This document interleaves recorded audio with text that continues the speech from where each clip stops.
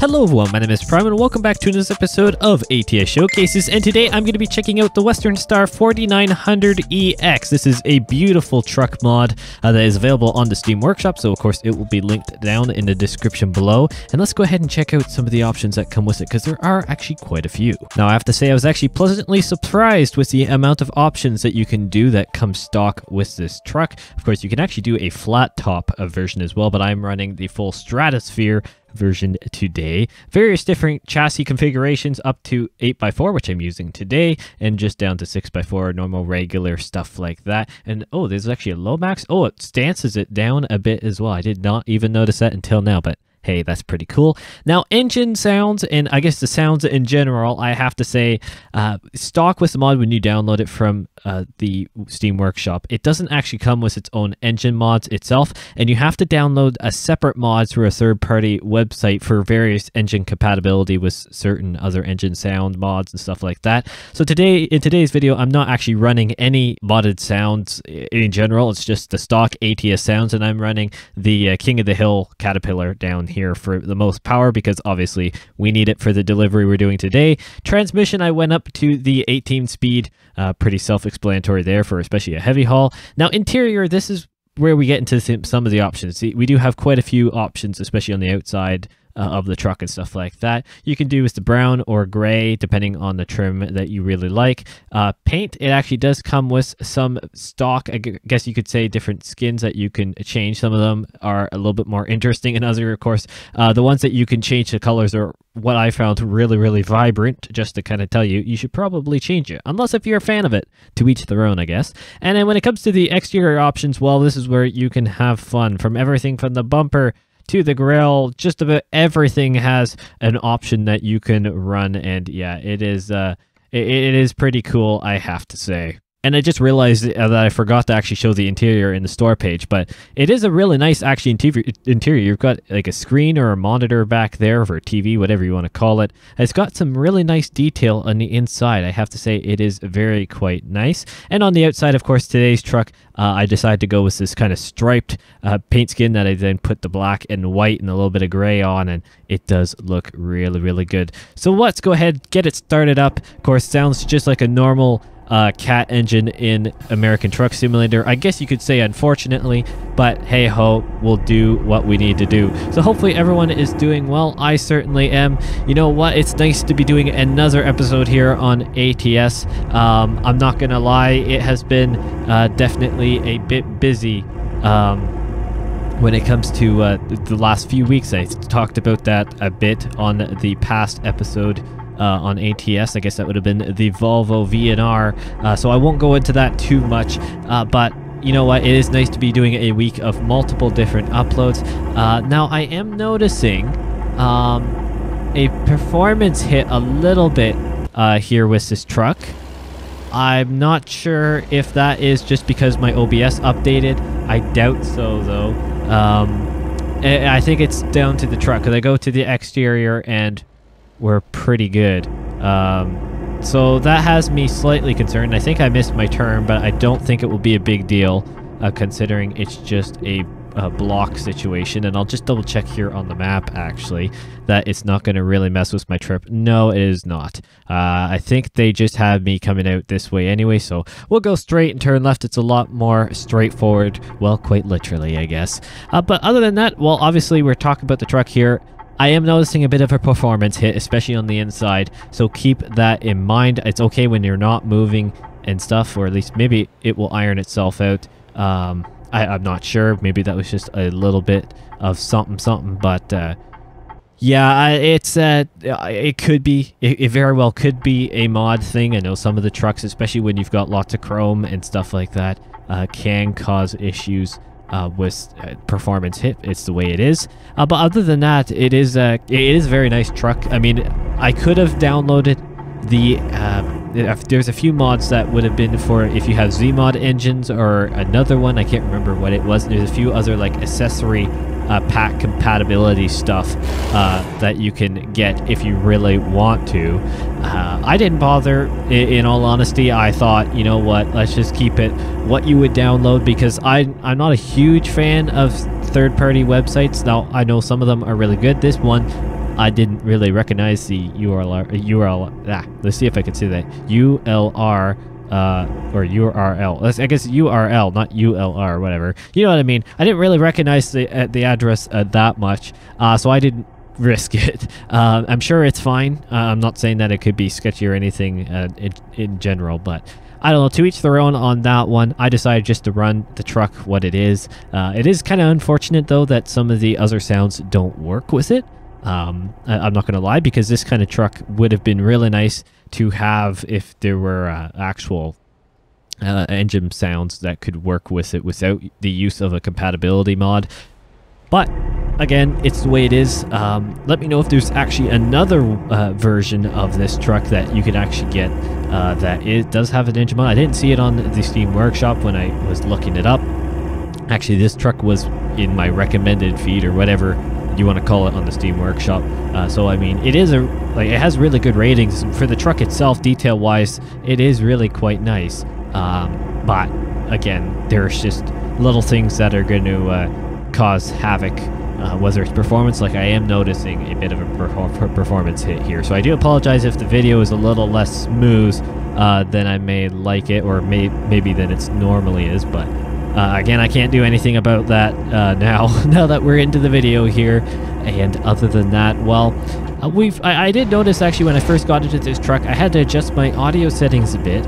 Even though it's the stock engine sound, the interior cabin sounds in general are it's just a very different, I guess you could say muffle, but it's just a different sounding the cab compared to a lot of the trucks I have. I don't want to say it's maybe less of a quality or more of quality. I don't want to try and compare stuff, but in general, it's just, let's say it's a little bit interesting. I'm going to be honest. I had to adjust it down a bit because it was clipping the interior sounds, even though my game sound in general isn't very high. It was clipping stuff just within the game itself, so that is something to keep in mind, just in case you want to try out the truck. But I think there's just a few little things that are questionable, I guess you could say, about it, and that could be just fine-tuning or whatever. But you know what, it's the way it is. I'm honestly not going to complain too much. It is a very, very nice truck overall when it comes to detail, and so yeah, I won't complain too much. So by the looks of it, the game has smoothed back out for me. So I'm gonna hope then that's the same in the recording. I guess I'll find that one out. But I'm out of the city areas as well, so it does have a slight performance impact, especially if your PC is like mine, where it's not overly powerful.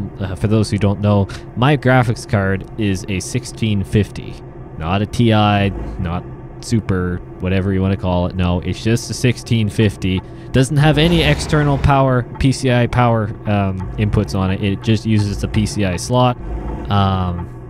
It was actually the graphics card I did the upgrade from my old desktop, which was a pre-built when I first started the channel. Partway in, I started the channel when I was just running integrated graphics on that desktop, and it was not fun at all. Got that graphics card because that was the biggest thing I could put in it at the time, and the thing I could afford, and I did that. It revolutioned for that, and then obviously built the new PC. But obviously things happened in the PC market, also mainly the graphic card market, and well, we all know, or most of us know where that sits right now. It's getting better, but I built the PC intending to put one of the new cards in it. So technically my PC with the power supply that's in it can run up to a 3080.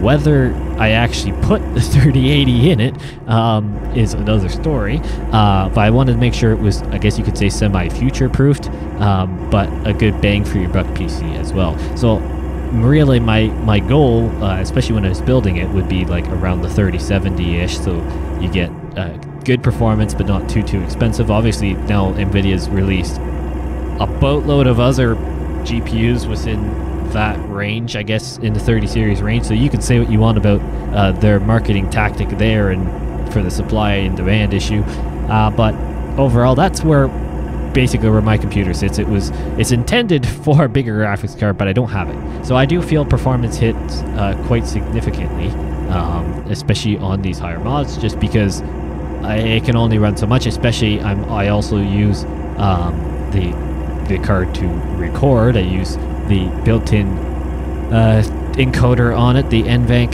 encoder. So that's how I can record, really. And honestly, that's the one big perk for me, and the one main use of why I would go NVIDIA instead of AMD, is just because of that NVENC encoder and how powerful it actually is. That's something, as a content creator, whatever you want to call me, it's something that's very, very valuable in a PC, and so that's something I kind of just need to I need to have, in all honesty. But anyways, that's a whole other story. Hopefully I can get a hand on some form of RTX level NVIDIA card at some point. That would be huge for performance and opening my ability for various other higher quality recordings and resolutions and stuff like that. I would love to be able to actually run 1440p. For those who are really confused, I actually just have everything 1080p, but I upload to YouTube, I upscale it to 1440, so then you guys get to see the better, or my videos get utilized by the better YouTube encoder. Which is, if you right click and go to stats for nerds, or whatever they call it, on the video, when you go there, and then there'll be an encoder or a codec option that shows. And on all my normal videos, I guess you could say, excluding Prime News, should be in the VP9 codec, which is the higher one. The Prime News videos and select, especially my older videos, before I started doing this, are all in the, I guess it's AVC, I think it is. Not that it's necessarily that bad, but when YouTube compresses and processes everything, the VP9 encoder keeps everything higher. But for me to do that for the channel of my size, or to basically gain access to that, I need to put 1440 content or higher up. So for me, quality-wise and size-wise, going from 1080 to 1440 isn't a massive jump, and you really don't notice the difference quality-wise when you go up from 1080p to 1440 when it comes to pixelization. It's just mainly on YouTube, it's a leap ahead of each other. Plus, it also means that if YouTube's having a problem trying to process the video, it means I can actually get it up to you guys earlier if need be, because I can actually just put it out when the 1080p version has been done. It will be in the slightly worse encoder, but at least it can get out to you guys, and you won't really notice that much. But it's overall just what I try and push. But long story short, I would like to be able to actually run 1440 or even 4K, depending on what the monitor I would get, and for that matter, the graphics card. It would be really nice, because it just means that everything is just a higher quality, recorded at a higher quality. Yes, bigger file sizes, but you know what? If it means that higher quality content and a wider range of stuff can be done, so be it. I wouldn't mind that at all. Even 1440, to be honest, running a legitimate 1440p monitor and just the quality there, that would be massive, let alone going up to 4K. That would be pretty insane. But nonetheless, that is kind of where I sit here. So performance will waver depending on the mod. That's something I have to do. I do run the game pretty much on the knife edge, I guess you could say. Ever since the lighting update has come in, it took a little bit to fine-tune that, but I have got it, both ATS and ETS2, running on well, really similar settings, but it's pretty much on the knife edge of performance, keeping stock 60 for basically everything, but not losing too much visual quality. So there's various tricks and stuff that I've learned for my specific machine, but it's very hard to be able to recommend it, I guess, to other people, because I never know what your setup is, and if you've got anything better than what I've got, then you'll be able to do something completely different. But you know what? We'll cross that bridge when it comes to it, I guess, when it comes to me upgrading a graphics card. That would be really nice. Even doing a, well, I mean, long down the road, I would kind of a goal would almost be able to do a dual PC recording slash streaming setup, so then the gaming PC can be just full tilt performance, and then the recording slash streaming rig can deal with, well, the recording and streaming. I would like to do more streams if I have more time. This week I've had, I guess, a bit more time, but nothing, unfortunately, where I can do on days that I could stream to you guys when a lot of you guys are online. That's just, I guess, a perk of being able to tell when you guys generally watch the videos. That's something that is available to creators in the dashboard. Not anything specific about a person, don't worry. No privacy stuff is being kicked here. Am I turning? Okay, I do have to turn left. It is very dark, that GPS. I do not know why, but it is very, very dark. Hard on the brakes. Actually, that was better than I thought. Big nose on the front of this thing, or a big front end. It depends on how you want to say. A big bonnet for my friends over in Europe, or I guess some places. Depends on how you say it. Big hood here in North America often. Well. Actually, it's nice to be back here in Wyoming, and I guess, yeah, we're all still in Wyoming here. Haven't gone through a different state here. It's nice to be back. Been doing stuff, really all across the map here on ATS. Generally speaking, I tend to stick to the newer DLCs, and of course, whenever the whole California Reskin project next phase gets in here. We've got phase 1 in Northern California, but it is limited on the area, I guess you could say. There's not too, like, the cluster of cities are going to be really coming in phase 2, 3, and possibly 4, depending on what the plan is there. So that's why I generally stick to, Oregon, Washington, even Utah's fine, Colorado, Wyoming, all that stuff.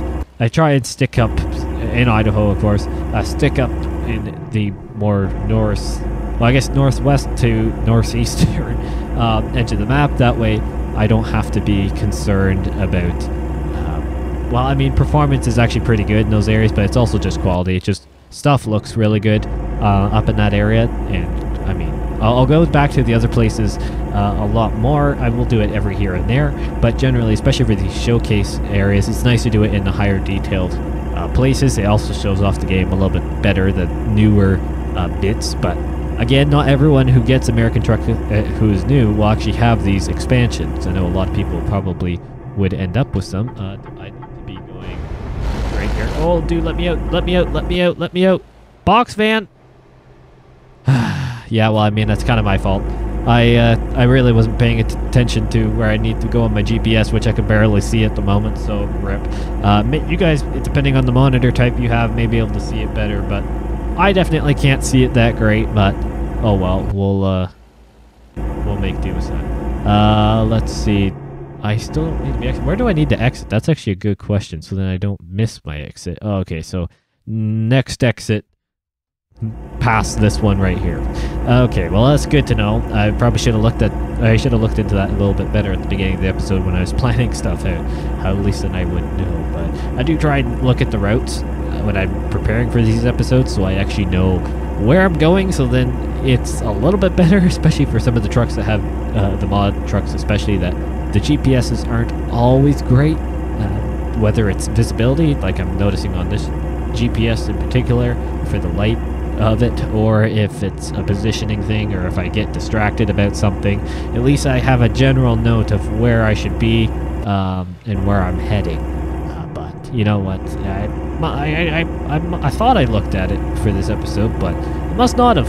Obviously not, because, well, I had to check there. So. I'm not perfect, people. I am not perfect, and considering the amount of episodes across multiple games I've been doing, I think this week has actually gone pretty smoothly. It'll be one video every day, excluding, I guess it was Tuesday, I think, because my videos I had planned, or which one was that? I guess Ukraine would have been Monday.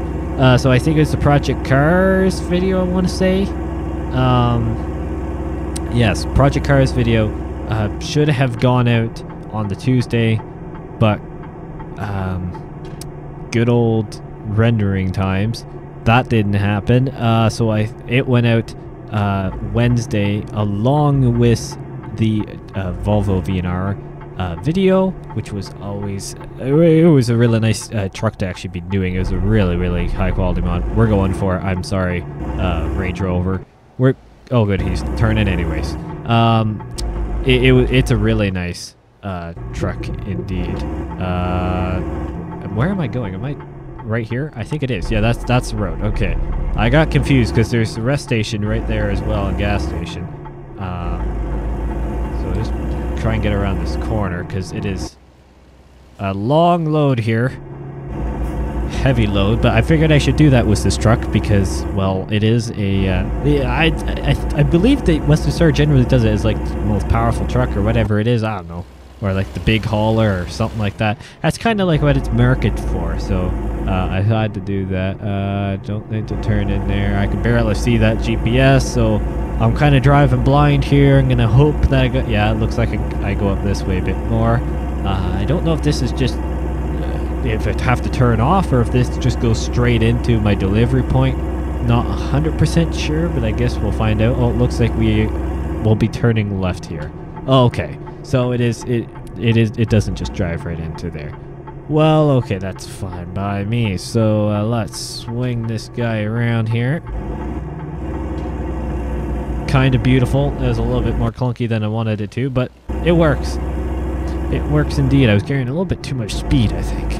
Too much speed. The need for speed. Prime needs his speed. Well, in the truck. Yeah, don't worry. Not a different version of speed, which I won't go into because we're being YouTube friendly. All right. No, in all honesty, I don't need the other version either. I never have, never will. But yeah, I'm gonna get off of that before I get myself in trouble. So we're almost here at the delivery point. Oh well, yeah, okay. You can tell that today's episode has been a little bit light for content to talk about. Yeah, I mean, it's the way it is. Sometimes there's more to talk about than others. Today was definitely a lighter day, and oh wow, this is a facility and a half. I can see why they need a wheel loader, judging by what we're rolling up to here. At least this actually makes sense. Some of the deliveries, well, they generally do make sense, but not all of them are amazingly realistic. And why? Is this kind of like salt? Kind of looks like it would be salt, in all honesty. But I don't know what it actually is. It does kind of look like a salt, or maybe it's a sand, but a very, very pure white, obviously.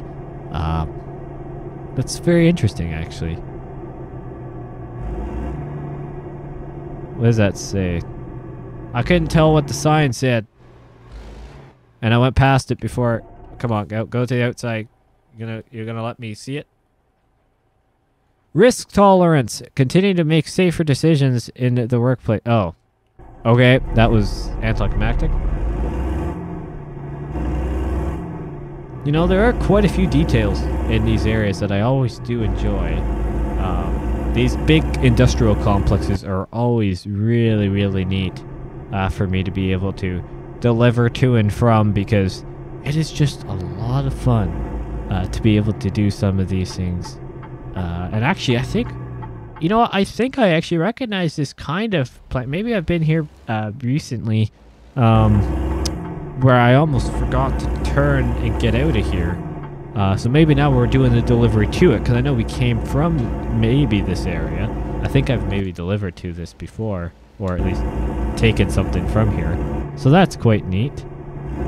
We didn't stop, we just went for it because we're rebel truckers. All right, let's pull into the parking spot here. Nice and easy today because obviously oversized load. They don't try and make us reverse, which is quite lovely. Oh, overshot it. Let's just put her, back it up a little bit. Beautiful stuff. All right, now thank you guys so much for watching. Let's make sure the truck gets shut off here. Close out all the random menus that keep popping up in my face. And thank you all so much for watching. This is quite a nice truck. I mean, yes, it's got a few things that maybe, I don't want to say they weren't ironed out, but a few things to obviously keep in mind, especially if you're running a system that maybe isn't the heavier on specs. It generally did run fine by the looks of it, but there is the possibility that it may not be the greatest on performance, especially maybe the bigger version with the extra chrome and stuff that it tend to do with these trucks. Just keep that in mind. But overall, I mean, it is actually a really nice truck mod, and it's nice to actually have the 4900 EX in the game, or at least as a mod. It is really quite nice. So thank you all so much for watching, and I'll see you in the next one.